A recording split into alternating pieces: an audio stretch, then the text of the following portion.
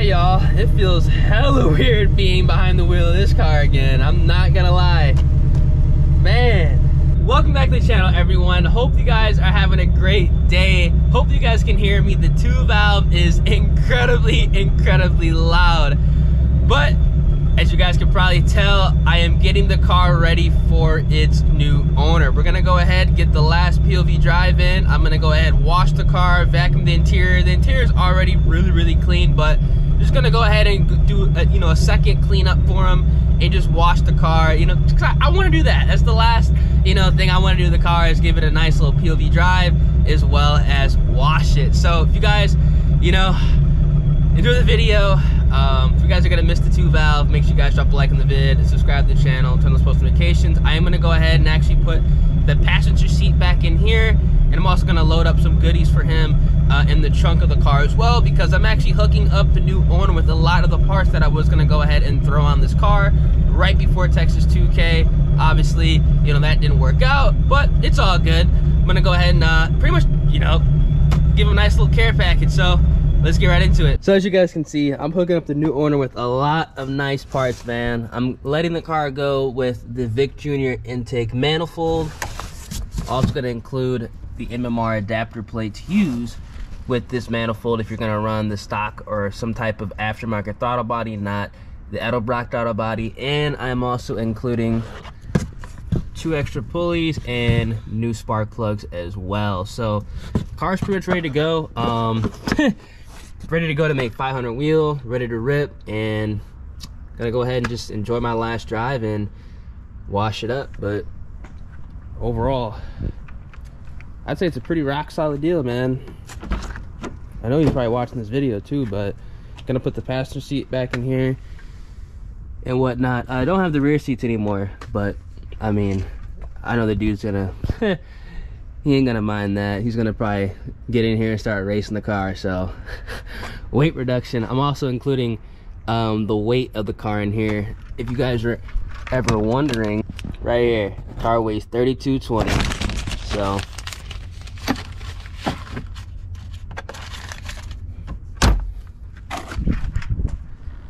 I think it's a pretty good deal, man. You're definitely gonna enjoy the car. Whew.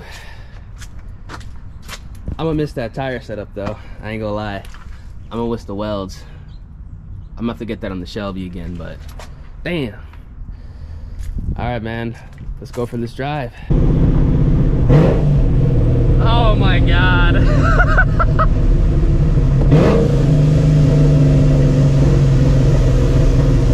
God, bro, I forgot how loud, ear-piercing loud this car was. Jesus. Whew. I hope he has some pretty cool neighbors, man, because, I mean, look. I can guarantee this is gonna be the loudest car on the block.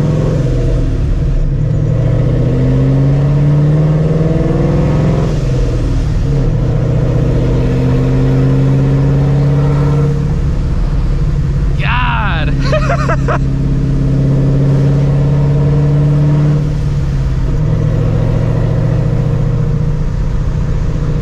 I can guarantee you he's gonna put an exhaust on this car probably within the first 30 days of ownership. I can guarantee you that, depending on how his neighbors are.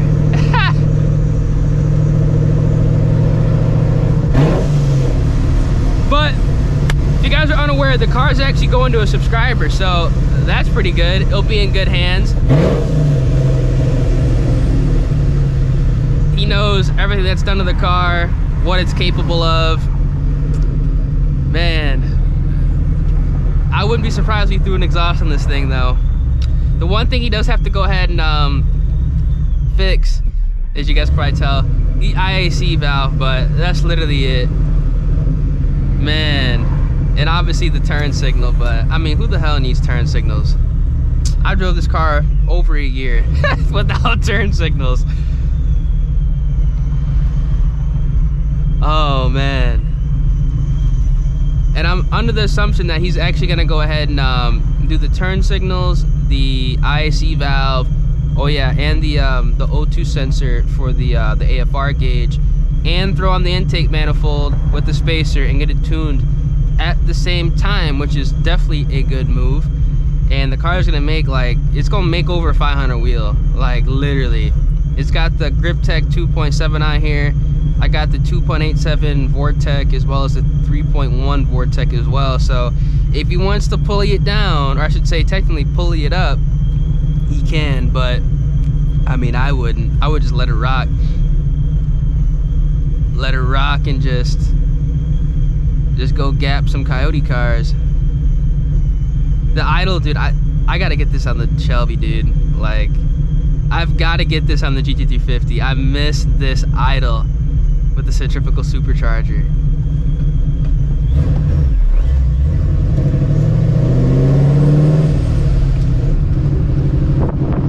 I'm getting back used to that heavy clutch though.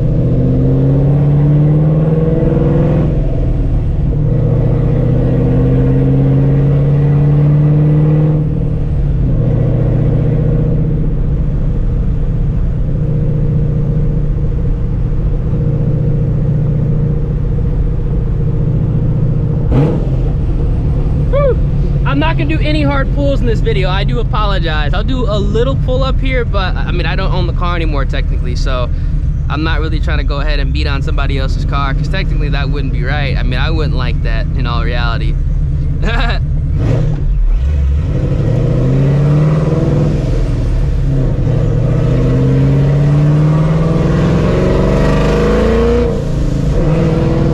Oh my goodness.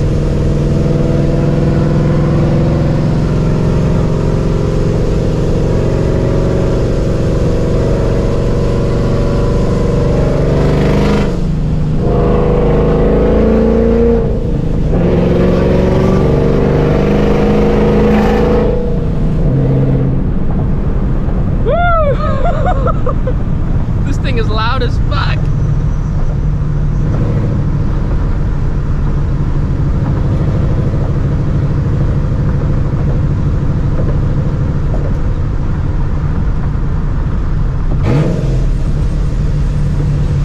Damn, man.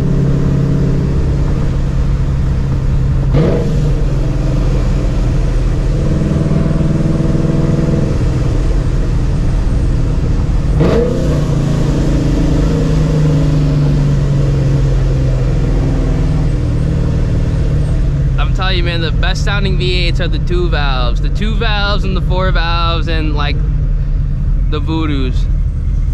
Like the two and the 4 valves, man. Like this shit doesn't even have an exhaust on it and it sounds good. Like that's how you know you have a good sounding engine. This thing literally doesn't even have an exhaust. It's just literally long tube headers and a fucking pipe with turn down tips on it. Literally, like long tubes and turn down tips, and this thing sounds crazy. Oh, well, luckily we're about to pull over right into here to wash the car.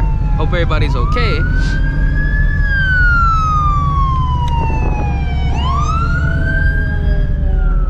Woo! All right, gonna go ahead and wash up this car.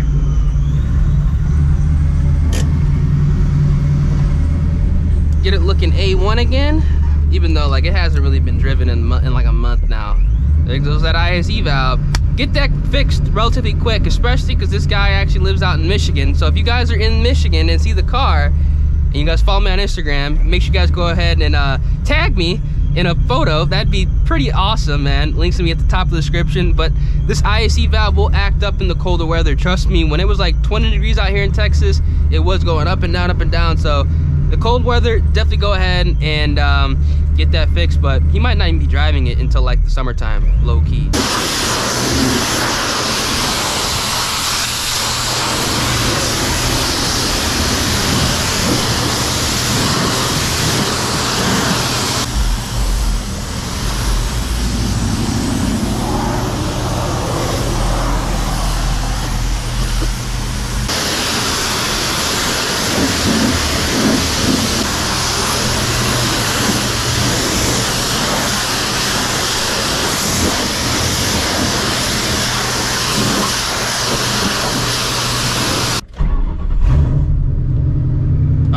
So I just went ahead and put my last finishing touches on the car. It was only right that I went ahead and did the last wash. I was gonna go ahead and just give it to my homie to wash the car, but I mean, I gotta be the last one to wash this thing, man. It wouldn't have been right if I just, you know, gave it to somebody else, had them wash it. Oh, we better go over the water here. Ah! Oh, good. Whew.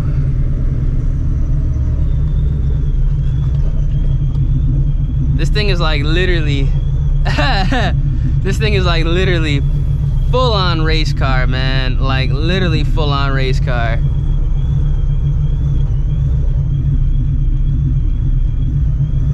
Whew.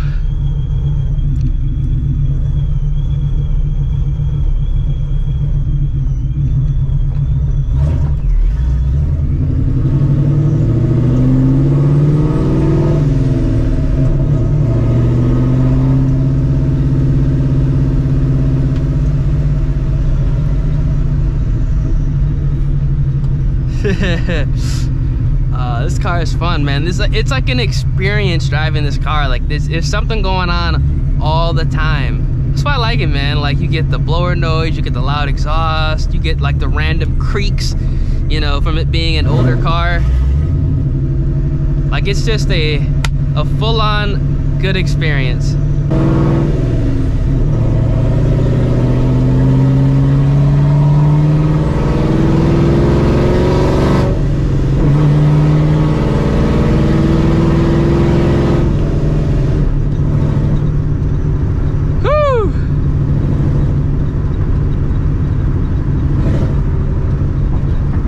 It's definitely a 2-valve.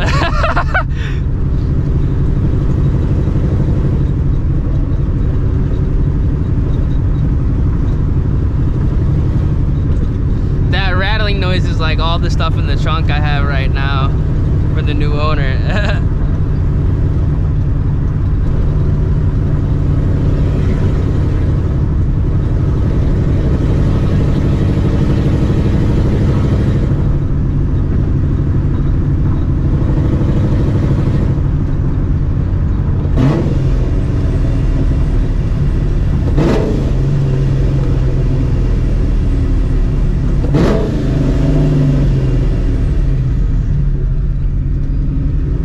Dude, like these 2 valves sound crazy.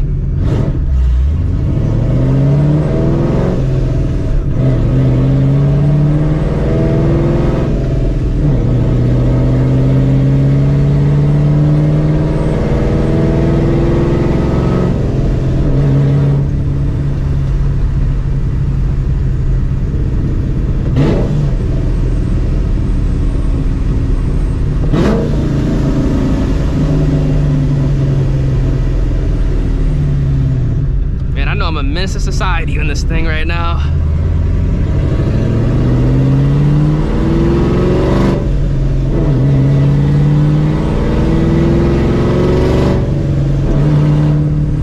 All right, so the car's all clean, ready to go. Even swapped out the headlights for the ones that weren't condensated and everything, so threw those just in the back seat, but everything's all good to go. Cleaned under the engine bay best I could. White hood, you only can do so much, but this is it. I'll just go ahead and put this in the garage and wait for the pickup. Damn. This was a bad motherfucker, bro.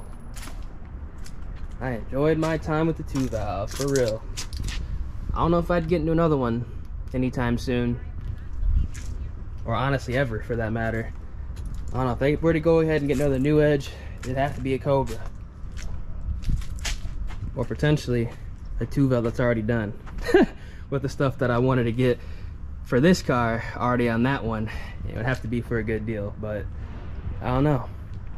All right, you guys already know I have to go ahead and get a group photo with all 3 of these cars in the same place at the same time. Now, if you guys told me this photo was ever going to actually be real, I'd say you were capping, because I no way, shape, or form would have thought that I'd have a built motor turbo FRS, a GT350, and a boosted 2-valve. Like, this photo, wow, like I didn't think this was ever going to happen. Now, in all reality, I was actually planning on selling this car to get a Cobra, but I ended up keeping it. Didn't do it.